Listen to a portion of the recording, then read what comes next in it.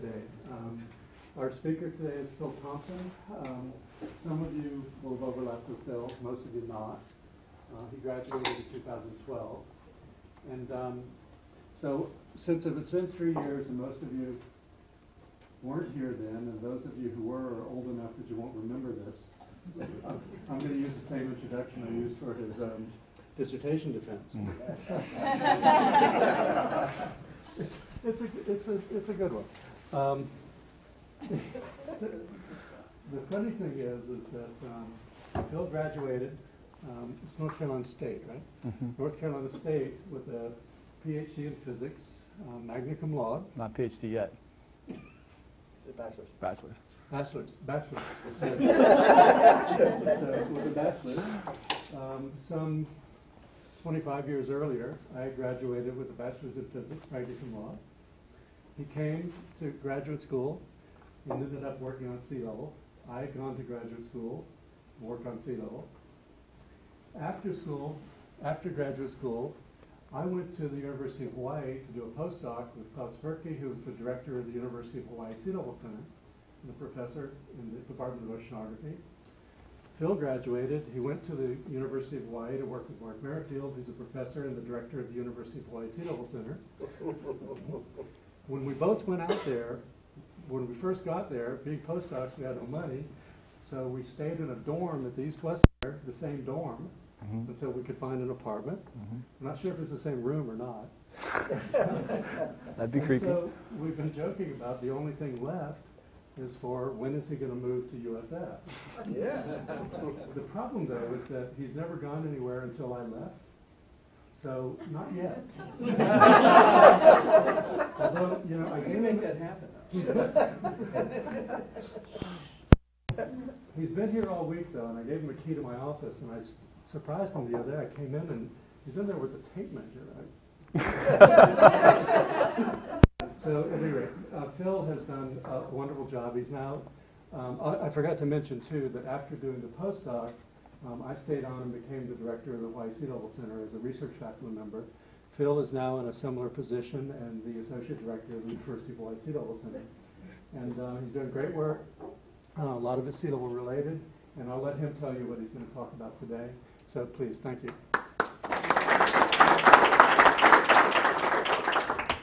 Thanks, Gary.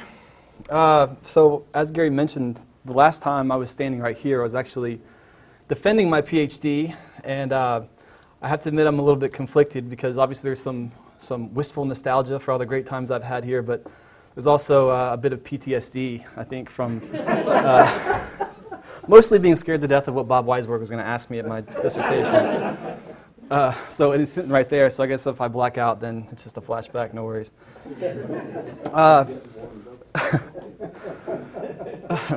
Seriously, though, it's awesome to be back, and I've already had the chance to catch up with quite a few people, and Gary's been a great host, and it's been a really good week.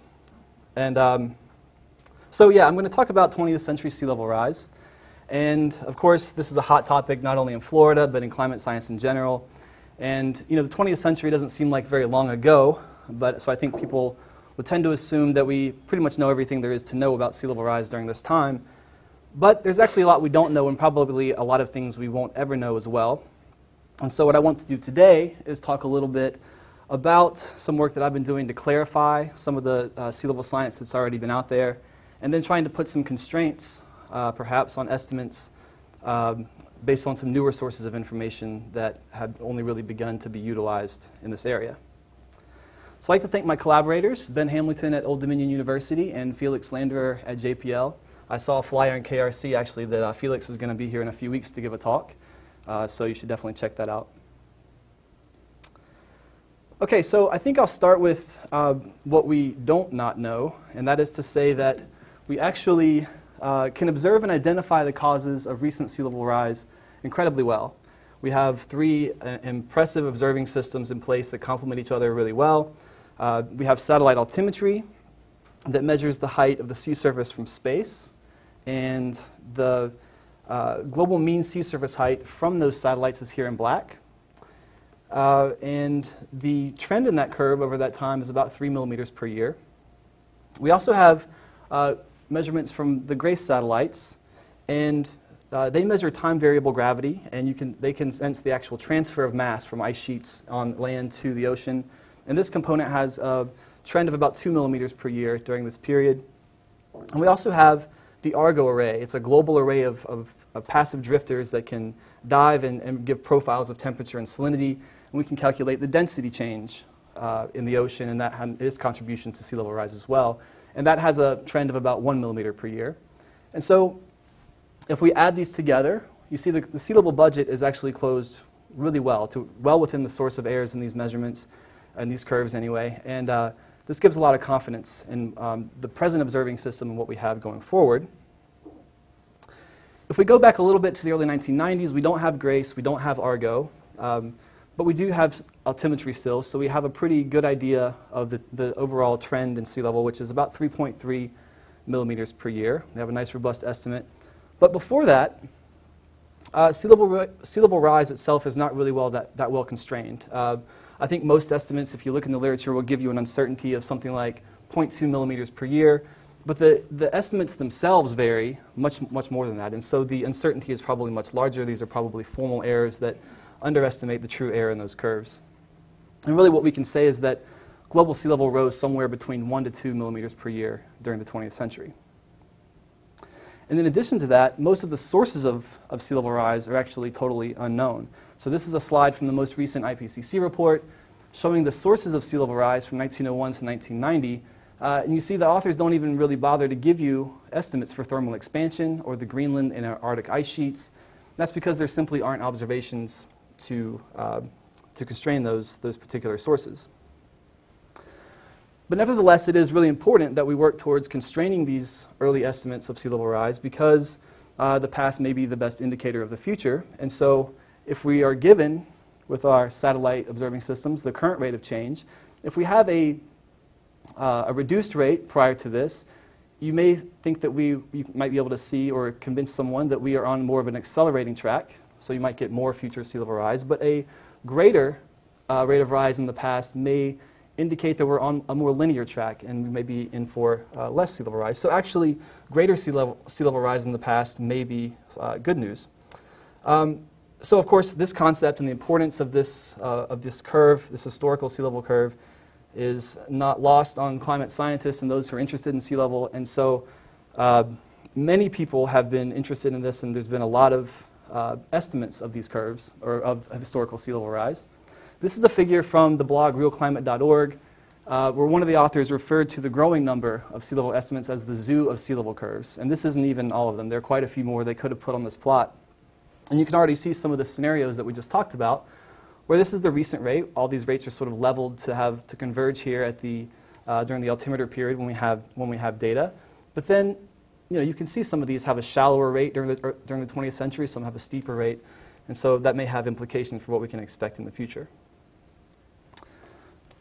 So why do these estimates vary so widely? And the short answer is that we have to rely on the historical tide gauge network. We don't have the precise satellite measurements of sea level that we have today. And this figure illustrates a lot of the challenges that are presented by working with this data set. So in the upper left, these are the trends over the length of the time series, over the record length for all the annual mean records in the Permanent Service for Mean Sea Level database. And then I also have 20-year trends in 3 different periods here. And the first thing you notice is that these gauges are not distributed homogeneously in either space or time. So you have a lot of gauges clustering around North America, very little in along East Africa, for instance. And then also there's a lot of clustering in time. Of course, there's a lot more data available during the later 20th century than there would be in the 30s and the 40s. There are also lots of local effects. You see these trends vary very differently from place to place, and some of this is just because we have different record lengths of 10 to 100 years, and some of this is local effects like vertical land motion, but also ocean dynamics plays a large role as well. So this is a figure showing 20-year trends from the Aviso.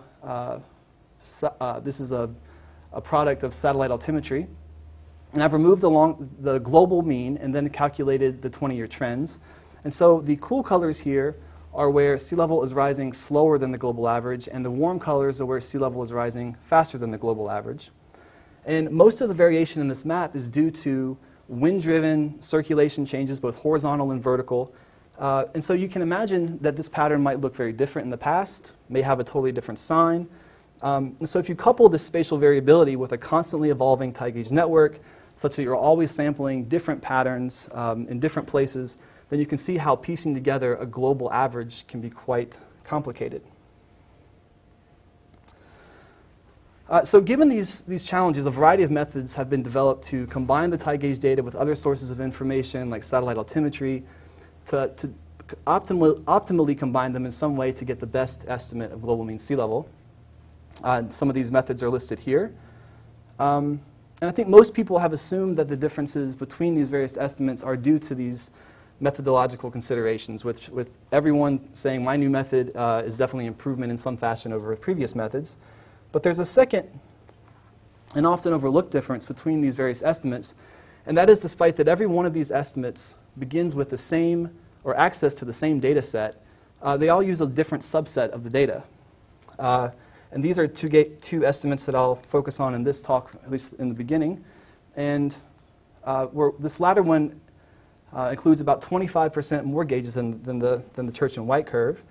And this idea that the data that goes into these estimates of 20th century sea level, of global mean sea level, may be just as important, if not more important than methodology, is something that Ben Hamilton and I wrote a paper on earlier this year. And in that, we highlighted the effect of gauge selection on two particular estimates of global mean sea level, Church and White in 2011, and a newer estimate from Hay et al. In 2015. And I chose these because the Church and White is sort of treated as the gold standard of global sea level curves. It's quoted in the IPCC a lot. It's on a lot of websites. But then Hay et al. Earlier this year, they made a splash with their estimate because it was published in Nature, and they gave the lowest estimate to date of the 20th century rate of change, and they also noted that that may imply a greater acceleration in the rate. So this upper figure shows the actual global mean sea level curve from each of those estimates.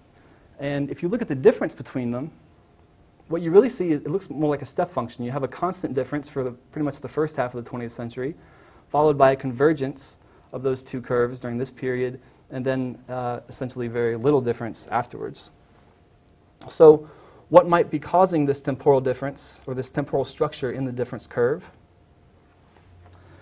Well, our assumption here is that the differences in the tide gauge data might be a dominant factor. So let's look at how those two sets of gauges differ. And the obvious thing that jumps out at you is that the high latitudes, there's a big difference. So this is the entire 622 gauge set that was included by Carling Hay in her estimate. And then the black ones are the ones that are also in Church and White. The red ones are unique to the Hay reconstruction. This is the time series that go into those reconstructions. So this is the curves from Church and White in black, and the curves from Hay et al. In red. And I think it's fairly easy to see that the more data you start to include, the lower quality the data becomes. You can see that the distribution of the curves in black is much tighter than the distribution of the curves in red. But then how do we assess the effect of these various data choices on the estimate of global sea level? Well, both Church and White and Hay use pretty sophisticated reconstruction methodologies to calculate global mean sea level. And the result is that the weight given to any particular data point varies not only from gauge to gauge, but also varies in time. And so the impact of individual records or subsets of the records can be pretty difficult to suss out. So to cut through the sort of opaqueness of these methodologies, we just worked with simple arithmetic averages on various subsets of the data to see if we could find this temporal structure here in subsets of the data. So we started with gauges that were common to both sets, and that's here again in black. So these gauges were in both sets. And then we successively added gauges that were unique to the Hay reconstruction and attempted to capture this temporal structure. And I won't bother you with the entire process of trying different various sets of data. I'll just show you the result. And it turns out, maybe not surprisingly, that if you the choice to include these high latitude gauges by Hay et al. Can account for a majority of this difference. So what I've done here is this is the this black curve in the lower panel is the distances again. The red curve is now actually the average sea level from both black and red gauges, and then minus the average of the sea level from only the black gauges. So this is in a very simple fashion simulates what you might expect the variability to be just due to the gauges in red on the difference in the reconstructions. Okay, so in this analysis on its own does not really indicate if one estimate is more likely to represent reality, however, so we need to go a step further. And I'll move on to some current work that I've been working on to assess the validity of these various reconstructions. Prior to satellite altimetry, estimates of 20th century global rise were made using a small number of long, high-quality gauges. For the reason that records shorter than about 60 years were considered to be corrupted by that decadal variability and that spatial information, or that spatial patterns of sea level change that you saw in the altimetry. But then there was a shift with Don Chambers' paper in 2002, actually, towards including more shorter records, where this was made possible because we had a satellite altimetry and we had the spatial information. So if you know from the satellite data that you have when sea level is high in one area and it's low in another, then you can use the spatial information from the satellites to then remove that regional part, that regional part of the variability, and hopefully leave behind just the common part that is due to global change. And so in theory, that should improve estimates of the long-term trend by reducing the decadal noise and the spatial sampling error. But as I've just showed you, it seems like the more complicated the reconstruction methods get and the more we have, it doesn't seem to be reducing the uncertainty very much. And these methodologies, as I just showed you also, was that they're very sensitive to the data that you input into them. So the methodologies must not be totally accounting for that regional and decadal variability perfectly. And so the data that you put in is then accounting for many of these differences. And so I think there's a need to try to develop ways to distinguish between these various estimates and then maybe assess their validity. And then to do this, I'd like to go back to the basics, so to speak, and look at the methods that were used prior to altimetry. So prior to the development of these reconstruction techniques, we looked at the best and the longest records to get our information about global sea level. And I want to focus in on the long-term trend and try to use the long-term trend itself as a metric to assess the validity of these reconstruction estimates. With the idea that being, if you use the longest, well, the idea is that the longest and highest quality records have their own set of limitations. And you can, in fact, get a reasonable estimate of probably the long-term trend. You lose out on some spatial and decadal information. But you should expect that the reconstructed trends should differ probably a little bit because they do include additional information, shorter records, spatial information. But we should be able to at least show that there's a reasonable probability that the trends in the long records and the trends from the global estimates, these reconstructions, are calculated from the same ocean. Well, if the trend in the reconstruction is not statistically consistent with the trends in these best and longest records, then this may indicate that there's a problem in getting the estimate correct. So I use this term back to the basics loosely, though, however, because this is not maybe as simple as it might seem. And the reason is that when you start to look at long records, these are the trends in millimeters per year from 75, or all 75 records in the Permanent Surface Marine Sea Level Archive that have more than 70 years of data. And right away you see the problem, and these are trends over 1901 to 1990, is that we're trying to distinguish between global trends that are 1 to 2 millimeters per year, but the trends in the individual records themselves are plus minus 5, plus minus 10 millimeters per year. And I think the first trick here then is to realize that not all of these trends are equally representative of ocean variability. They're not. And then we need to figure out which ones of these are the best for this type of analysis. So then, what does constitute a high-quality long record? Well, I'll start with those 75 to begin with, those 75 long records that have 70 years plus of data.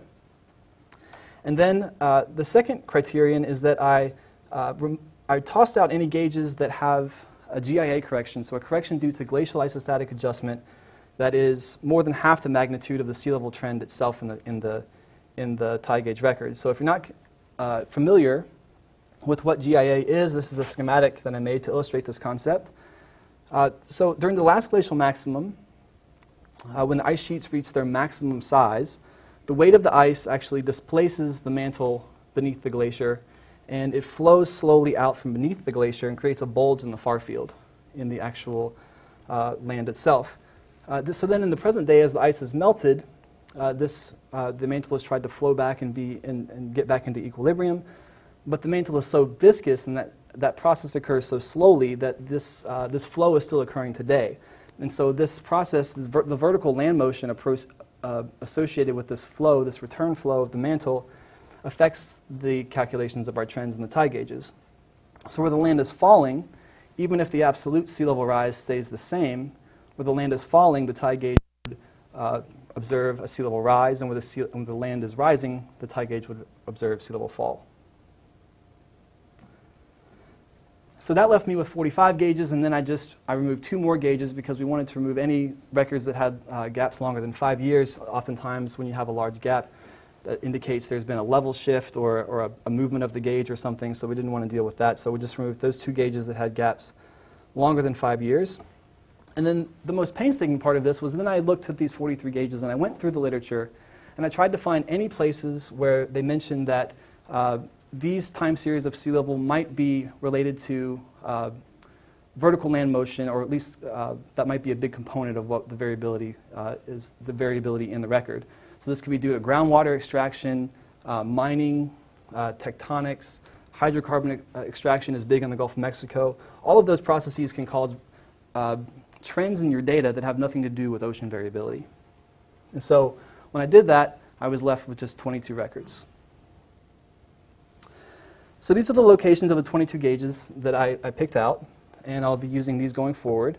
Note particularly that they are not distributed uniformly, and so you definitely would not want to assume that the errors in the trends in these gauges are independent by any means. So here are the trends then from those 22 records over 1901 to 1990. Their mean value is almost 1.8 millimeters per year, which if left as they are, would be on the high side of those trends from the reconstructions. There's also quite a bit of scatter you see still. But then if I make the